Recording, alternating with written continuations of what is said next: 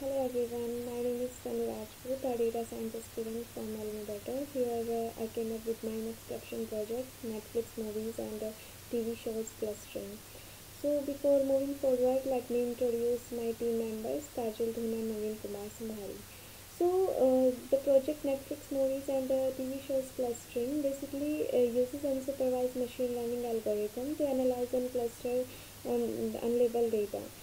These algorithms will discover hidden patterns in a data set without the need of human intervention.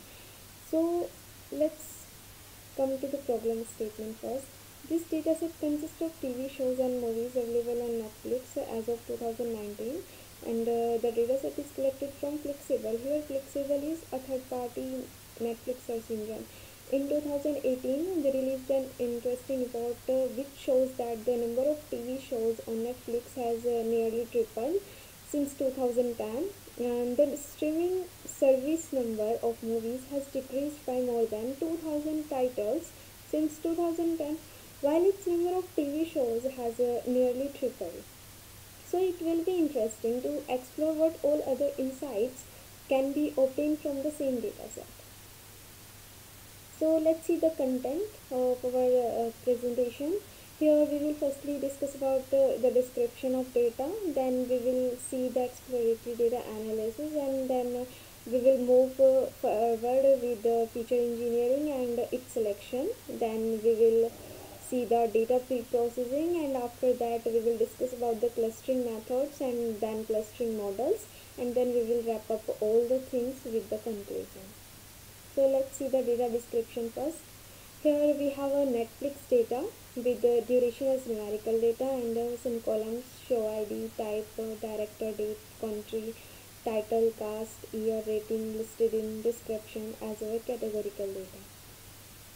This dataset consists of 7,787 rows and 12 columns.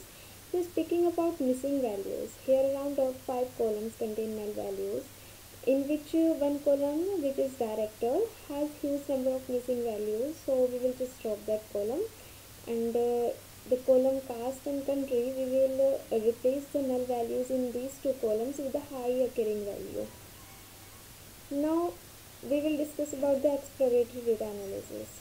So firstly we will see the duration distribution. Here we can see that we have approximately normalized distribution here, which is look like a bell curve approximately, and we can see that most of the movies shows have a duration around 60 minutes to 150 minutes.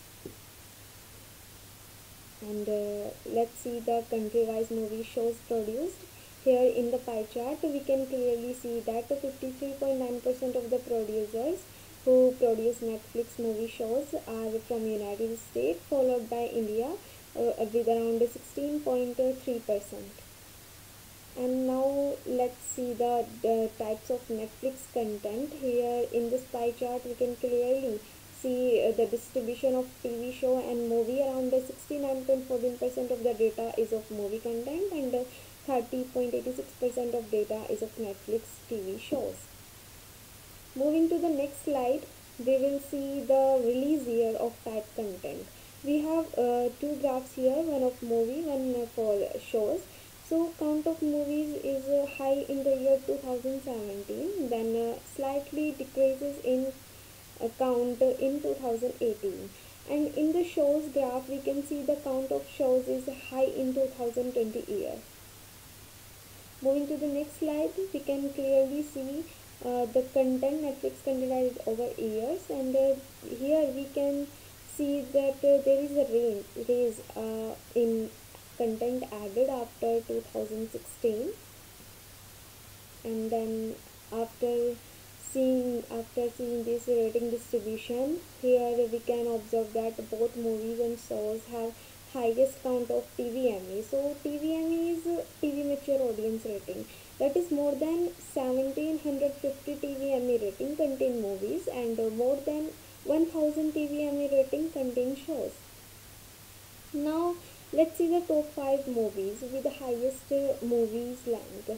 Here in this bar graph, we can see that movie ID number 957 have the duration more than 300 minutes, and at the fifth position we have movie ID 5108, which have the duration length is around 230 minutes. Now we see the exploratory data. We have see the exploratory data analysis. Now we will discuss about the data pre-processing. Here we will firstly see that how we worked on text-based features, which are description and listed in. Then we will remove some punctuation and stopwords from text features, and then we perform stemming process applied for those text features. Now we will see the clustering methods. So as we all know, clustering methods are used to cluster the data points behaving similar into a cluster, and the data points behaving not similar to the other cluster. So we will use some clustering method like silhouette, elbow method, agglomerative, dendrogram. Here we will start with the silhouette method. So silhouette method is a measure of accuracy of cluster with the help of silhouette coefficient with the range -1 to +1. Speaking about ranges, here we can see that one range. Basically, one range tells us that number of clusters are appropriate, and range 0 tells that number of clusters are not significant, and speaking about the range -1, which tells us number of clusters are not assigned in a good way, or we can say that they are assigned in wrong way. So here we have two purposes of this method. First one is cohesion, and second one is separation. Cohesion is basically the let's see we see here that this how much our data points are similar in same cluster, and separation is how our data point of one cluster is different from the data point of other clusters. So here by applying this method we can see best we get best score 0.34861 for three number of clusters. Now moving to the next slide and start our elbow. Let's speak about our elbow method. Here we can see that firstly what is elbow method. So basically elbow method is used to minimize the distance between data points in a cluster and to maximize the distance between data points in clusters. So here we can see our x-axis denote the number of clusters, and y-axis denote WCSS, which is within clusters, a sum of squares for each number of clusters.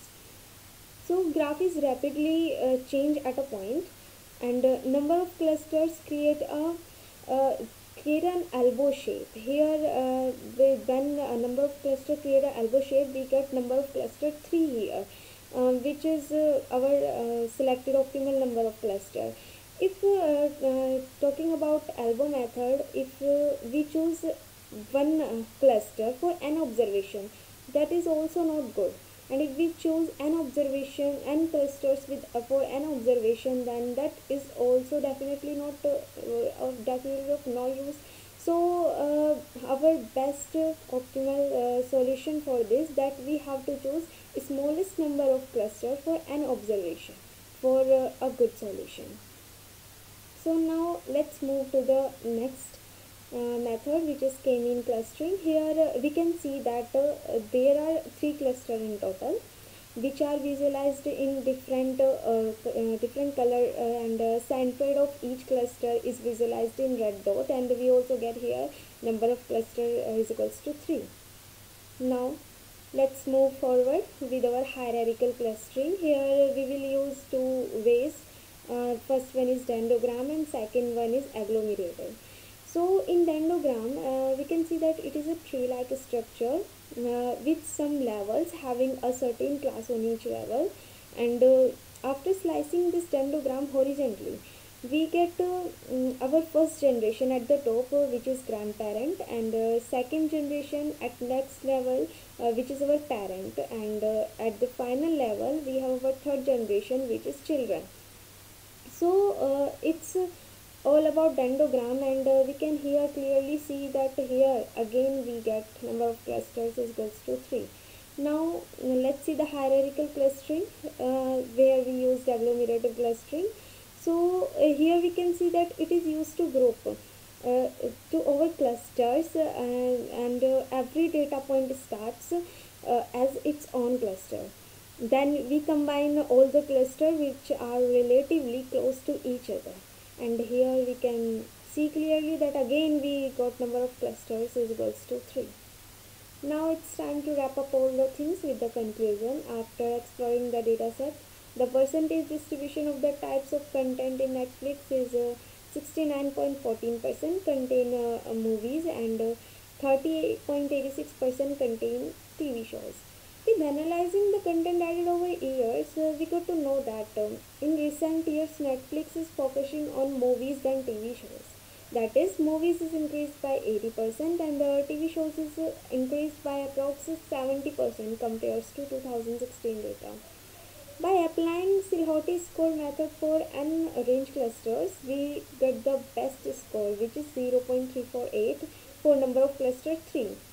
Speaking about other different cluster methods, which are k-mean, hierarchical, agglomerative clustering on data, we got the best cluster arrangements, and we got our optimal number of cluster, which is 3.